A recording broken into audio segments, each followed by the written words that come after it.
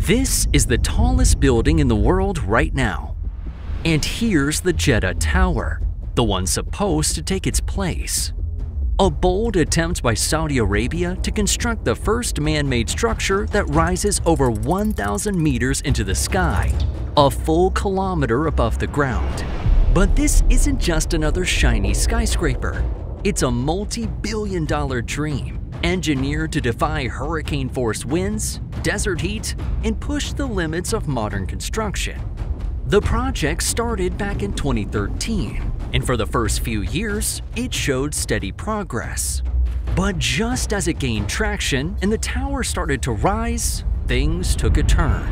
There's been an unprecedented anti-corruption purge with sweeping arrests of senior politicians and business leaders and members of the royal family. One of those under arrest, Prince Al Walid bin Talal, Kingdom Holdings CEO. However, with trillions of dollars at their disposal, Saudi Arabia soon resumed construction in late 2023. In this video, we'll show you the unbelievable story of the Jeddah Tower, how it was completely abandoned, and what Saudi Arabia is doing to revive it. This is Saudi Arabia's race to finish the tallest building on Earth.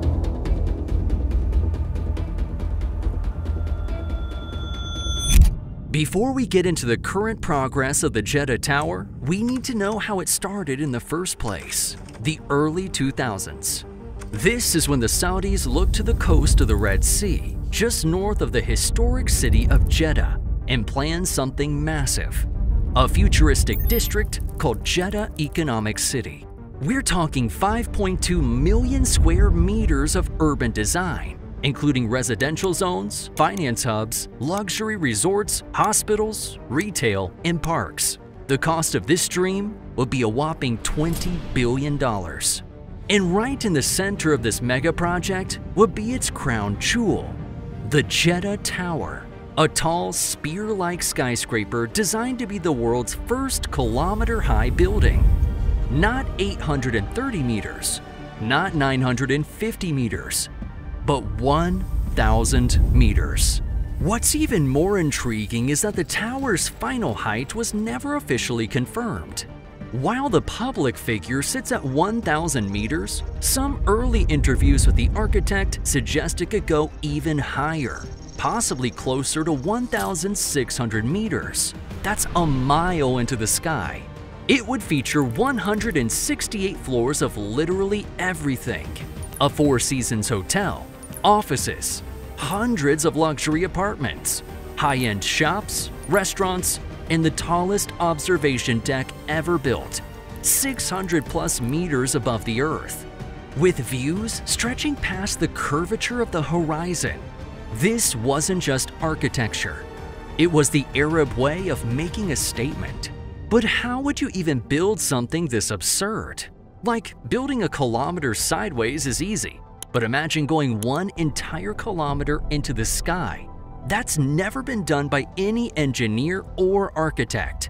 It starts with the ground.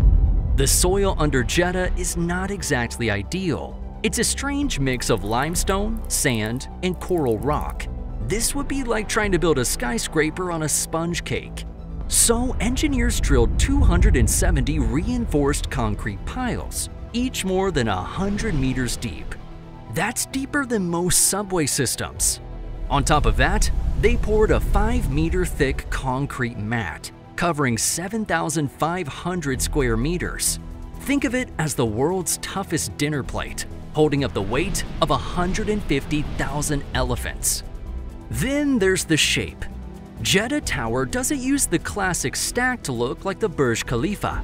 Instead, it tapers smoothly, using a Y-shaped buttressed core. Imagine a tripod, strong, balanced, and wind-friendly. Each of the 3 wings anchors into a central core, distributing pressure evenly and resisting the wild lateral wind loads that come with that kind of height. Speaking of wind, this thing is designed to handle hurricane-force gusts at its peak. Engineers used advanced CFD or computational fluid dynamics software and wind tunnel testing to model airflow from street level to the top. They tweaked angles, adjusted the skin, and even simulated how sandstorms would hit the tower's surface. The result was a sleek aerodynamic design that doesn't resist the wind but glides through it. And inside that sleek form is one of the most complex vertical transit systems ever built: the elevators. Because regular ones don't work here. At this height, steel cables snap under their own weight, so they're using Cone's Ultra Rope, which is a carbon fiber material that's 7 times lighter than steel. Jeddah Tower will have 59 elevators, including 5 double-deck cars. Passengers switch at 3 sky lobbies, like vertical airport layovers.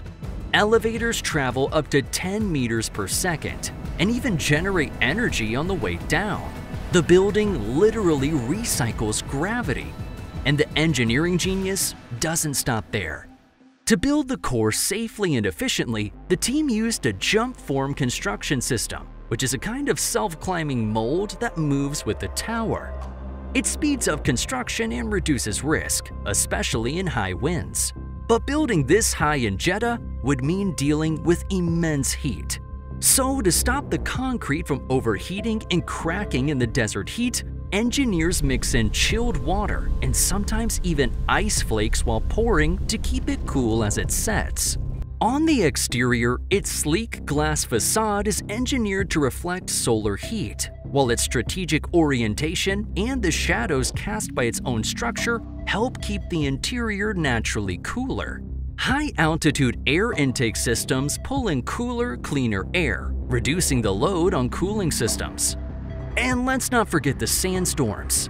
Thousands of tiny particles whipping around at 100 kilometers per hour will destroy ordinary glass. So the tower's outer layer is made from specially coated, abrasion-resistant materials and may even include robotic cleaning systems, because you can't send someone up 100 meters with a wiper and bucket. But when everything seemed to be going Saudi's way, something happened that put a big pause on this project and the country's dreams. Back in 2017, Crown Prince Mohammed bin Salman launched a sweeping anti-corruption campaign.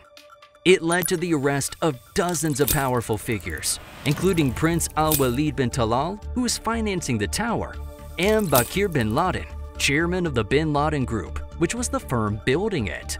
To put it clearly, the people running the show on the Jeddah Tower were arrested. Because of all this, funding vanished, contractors walked away, and the project started unraveling. Labor disputes followed, payments were missed, and just when things couldn't get any worse, the pandemic hit, and the whole site went silent. For nearly 7 years, nothing moved on that site. But then, a comeback story started to take shape. In late 2023, a new chapter for the Jeddah Tower began. Saudi authorities reopened construction tenders, inviting major engineering firms from China, South Korea, Europe, and local giants to submit fresh proposals. And by early 2025, construction had already resumed. This time with a renewed budget that could push the total cost to as much as $26 billion, far beyond the original $1.2 billion estimate. The new plan aimed to build one floor every 4 days, with eyes locked on a 2028 completion. But just as Saudi Arabia brought its giant back to life, another familiar player stepped into the ring: Dubai. The city that currently holds the crown with the Burj Khalifa wasn't going to surrender that title without a fight.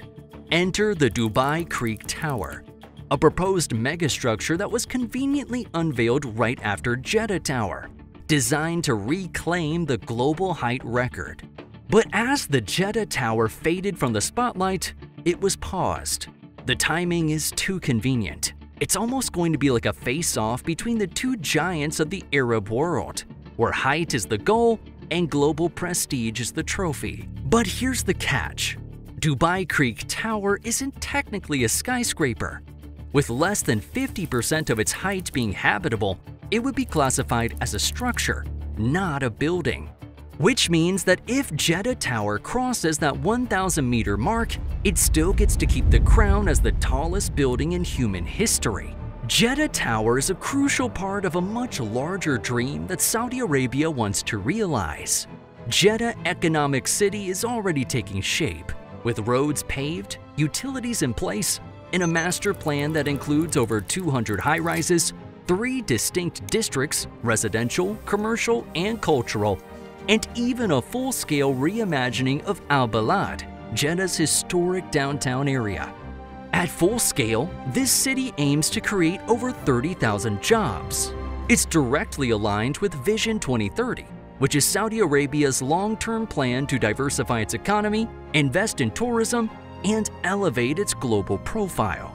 So here we are, a tower that was supposed to change the world that failed, sat frozen for years, and it's now on the rise again.